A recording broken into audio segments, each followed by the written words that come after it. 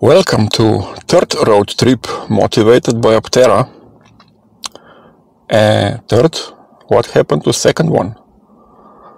Well, it happened last May, I believe. We went to Modena, Italy, where there was a car show where Aptera was supposed to be presenting, but due to weather forecasts, they decided to not show up. So I spent 2 days playing a tourist in Modena. But at least I saw where the CPC factory is, so must count for something. But today we are in Paris. After about 5.5 hour drive through the rain, so at least I got my car washed properly. And here in Paris there's some kind of composite show where one of the companies that's providing machines for the CPC to build the Aptera parts is apparently showing the pieces of Aptera shell, so-called body in white or body in carbon, whatever you want to call it. I'll probably call it a shell.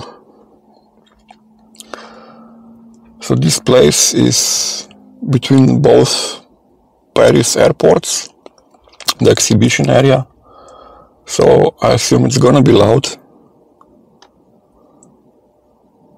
But I don't know what to expect inside the halls. So let's go check it out.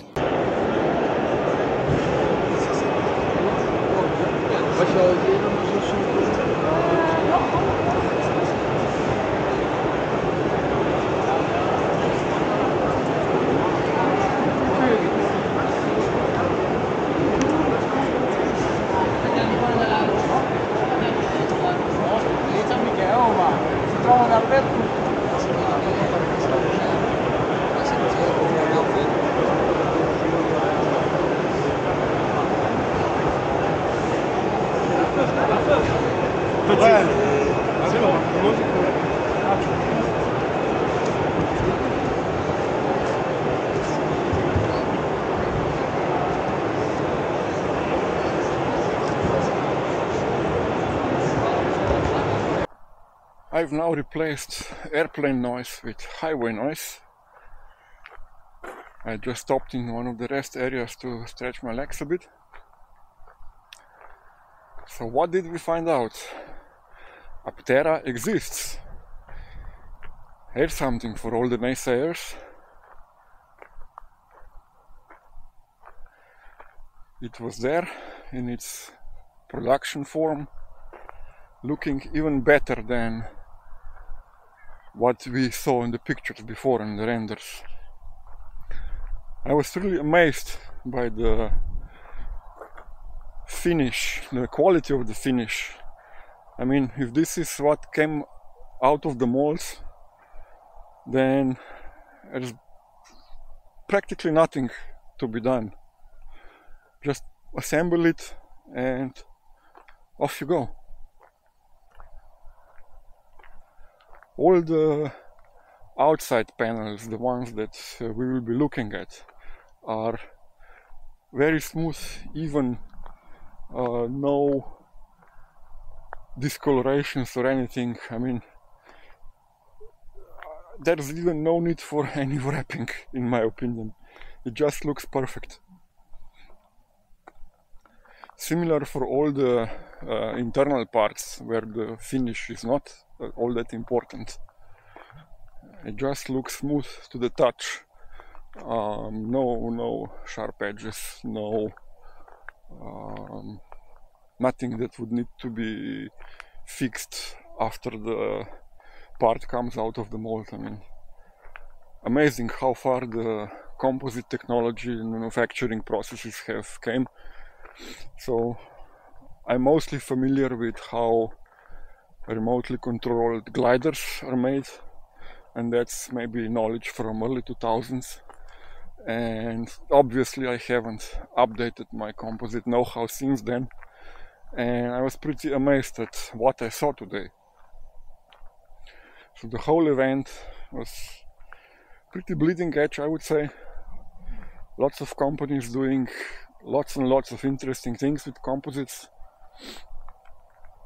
I was especially looking at some companies doing recycling, because it is now possible to separate the resin and the fibers and get fibers back into a usable cloth that you can reuse in some other project, and get resin back into its usable form, where you add the hardener again and get it to harden again. So at some point it will be possible to do a whole circular economy with this kind of materials, and there's lots of effort going on to optimize these processes, make them cyclic, make them energy efficient, CO2 footprint friendly, and really in 50 years, I mean, whoever is still doing cars in from metal today, good luck to you. Obviously the future is in composites.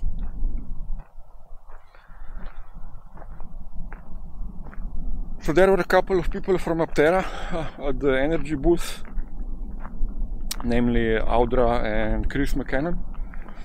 They were mostly running around looking for new business contacts maybe, and when they were on the booth they were mostly explaining to the crowd that was gathering there what Aptera is. So from my limited time there, I was there about, I don't know, maybe 1.5 hours Tuesday morning. People were actually mostly interested in what this product is, the Aptera, and a bit less in the process and manufacturing itself. Which is interesting, because I talked to energy people and they were not all that familiar with what they have there on the booth, because they are very far away actually. So what they're making are the machines to produce these composite parts, and they're selling them to companies like CPC. And CPC then has their own customers like Aptera, who are actually making use of these machines. So there's one step in between. But at least from what I gathered, I'm pretty sure that by the end of this exhibition, so Thursday evening, the energy people will know everything there is about Aptera.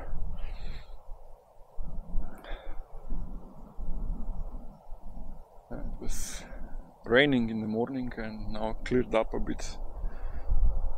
Nice and sunny and nice cumulus clouds developing. Looks like perfect day for flying.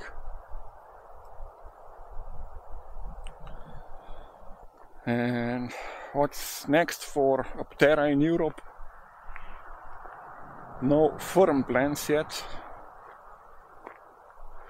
We'll just sit patiently and follow the developments. Obviously their focus now is on starting production in US, get the initial batch of 2,000 vehicles out, generate lots of buzz,